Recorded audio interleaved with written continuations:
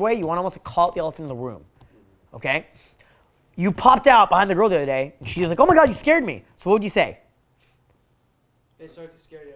I didn't mean to scare you. I didn't mean to scare you. Sorry, I didn't mean to scare you. Sorry, I didn't mean to scare you. Smiley face, right? Sorry, I didn't mean to scare you. Take a step back. So if a girl takes a step back, what do? You take a step back. You take a step back. You don't double down. The girl takes a step back. She's like, oh. Well, what do? So you mimic. Okay? Does that understand? You understand? If a girl takes a step back, you take a step back. Do you understand? If a girl comes in close, you almost like let her come in, but you like come in a little bit closer, but like let her come into your frame. Does that make sense? Yeah. So what are examples of statements of empathy? You could say, are you feeling comfortable? Are you feeling comfortable?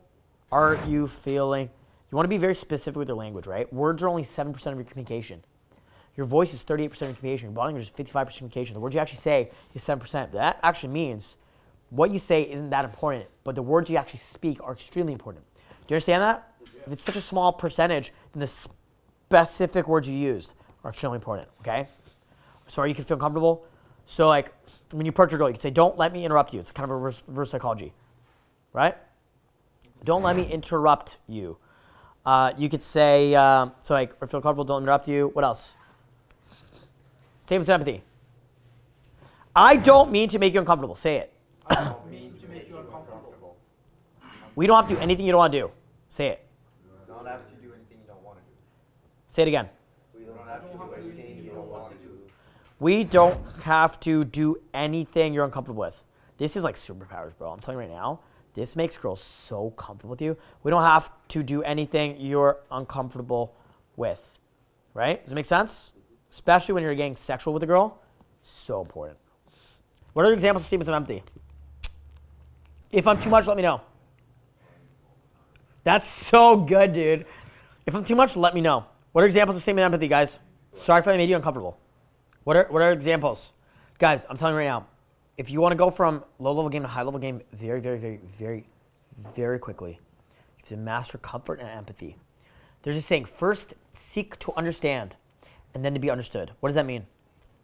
It means that you first understand the perception of the other person. You first understand her and where she's coming from and her reality that she lives in before you'll even care about her understanding you. What are other examples of statements of empathy, guys? How can you make a girl comfortable? If a girl is being resistive, you diffuse that tension by agreeing with her. Be like, oh, you're right. Just by being like, you're right. Right? Like, if a girl's like, oh, we're not hooking up tonight, I'm like, sweetheart, I'm a virgin. I'm saving myself for marriage. What the fuck? You want to agree and amplify. Does that make sense? Essentially, that's what we're doing here. You want to agree and amplify. Okay? If a girl's like, oh, we're not having sex tonight, be like, there's no way we're having sex tonight. I've got Bible study in the morning. Right? Does that make sense? Yeah. If she rejects your kiss, I'm sorry, I thought we had one. Yeah. Sorry. Like, she rejects her kiss. I'm like, sorry. I thought we're having a moment. Does it make sense? Yeah. You understand? Like, we meet girls, and they, like, immediately fall in love. Like, they're immediately thinking, oh, my God, this is, like, my future husband. We're having a relationship. Like, does that make sense? Dude, the first time I met Natalie, I just love bombed the shit out of her. I realized that I escalated too quickly, and she might have felt, like, a little bit uncomfortable. Right? And so I backed off. I'm like, I'm sorry. Like, I don't mean you're comfortable. We don't have to do anything you want to do. I really, really like you. Right? Because, like, knock on wood, you don't get me tooed. But anyway, this girl's my girlfriend now. I don't have stress. But, like, she, like, verbalized that she was, like, a little bit uncomfortable. Because, like, I was pushing too fast. Because she wasn't against hooking up with me. But, like, I was rushing it. You know what I mean? Because I wasn't sure if she was going to go home or if she could sleep over. And I just love bombed her the entire night. And we're at the club, and I looked at her. I'm like, I think I love you. She's like, really? I'm like, yeah. I'm just like, I've never felt this way before. She's like, aw. She's like, I love you too. Right? And so I just kept saying, I love you all night. I'm like, I love you. Like, wow, I love you. I was like putting in my head that I'm like, I'm in love with her. Right? A weird, like, small part of me actually felt it because I was like, this girl's a nice girl. Like, she's a hot, high quality, nice, wholesome chick, right? At the end of the night, I fall asleep, right? She had to leave. She didn't live in Toronto. She was like taking a train back home or some shit. She like kissed my face and she's like, I love you. Like, it's like, by the end of the night, I had made her fall in love with me the first day I met her. Do you guys understand? The first day I'd fucking ever met her, this girl had told me she loved me. Is that a mind fuck? Is that insane? One last statement of empathy. Give me an example of a statement of empathy. Everyone give me an example of a statement of empathy. If a girl's feeling comfortable, what would you say? We don't have to continue if we don't want. We don't have to continue if we don't want to. Give me an example. We don't have to continue if you are uncomfortable. Let's say that. Essentially, what you want to do is you want to figure out her emotional state, her negative emotional state, call out the elephant in the room to diffuse that energy. Does that make sense? It's like you transmute it through empathy to get rid of that feeling. Does that make sense? Yeah. Give me an example of statement of empathy.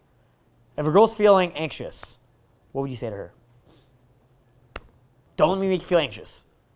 Or you don't have to feel anxious, right? Just like lead her, right? Pace and lead. Don't feel blank. What is the example? Religious? Whatever. Give me an example of statement of empathy. You already give me some. Give me one. We can stop whenever you want. Whenever you want, you know. We can stop. I think we already have that. Whenever you want. Or maybe we don't. I don't know. Okay. So these are all statements of empathy. You want to figure out her emotional state, diffuse the emotional state using empathy. Because when a girl feels like, wow, this guy understands how I'm feeling, there's nothing more attractive. Nothing more attractive. Like, that's like, do you understand, like, Ultraviolet the other night, Tuesday night, like, all these girls are flocking around us? Do you guys notice that? Do you guys how, like, I'll talk to random girls and it seems like I know them? Do you guys, like, know when I walk up to girls, it almost like, it's like, someone asked me yesterday, like, oh, do you know that girl? Like, no, I just met her. Do you understand? Just assume familiarity. Say it with me. Assume familiarity. Treat the girls, like, literally talk to them like they're your childhood best friend. Say it with me. Treat them like they're your childhood best friend that you've known forever. When I walk up to random girls, dude, I treat them as if like, oh, you're my friend, I already know you, right? And then like people feel, okay? Make sense? Gentlemen, thank you so much for watching. My name is Justin Marc, international dating coach, relationship expert, and VIP lifestyle development coach. I've been teaching dating, soul skills, and day game for 10 years in 50 plus countries, 6 continents, with thousands of guys in person just like you. And I love teaching guys this stuff. So if you like this video, please make sure to do me a favor and leave a thumbs up on this video. I really do appreciate that. Now, if you want to follow me more closely, you can go ahead and follow me on my new Instagram, DrunkJustin2, and watch my daily Instagram stories where I'm always partnering with hot girls, doing exclusive events, crazy shit on my daily Instagram stories. Make sure to follow me there. You can see me traveling around the world in real time, doing amazing things, and teaching guys like you in person every day on my Instagram. And you can message me on my Instagram as well. So go ahead and follow me on Instagram and message me there. And if you want to actually call me, you can call me at justinmarc.com. We'll do free consultation calls. You can actually call me and we'll do a free discovery call where we can get you on the right action plan to change your dating life and your social life at justinmarc.com. And if you guys want to dig deeper and watch more of our more exclusive content, go to wingmanpodcast.com and watch our Wingman podcast on Spotify, Apple, and all platforms. And we'll see you guys very soon in a new video. My name is Justin Marc, and I'll talk to you very soon. Peace out.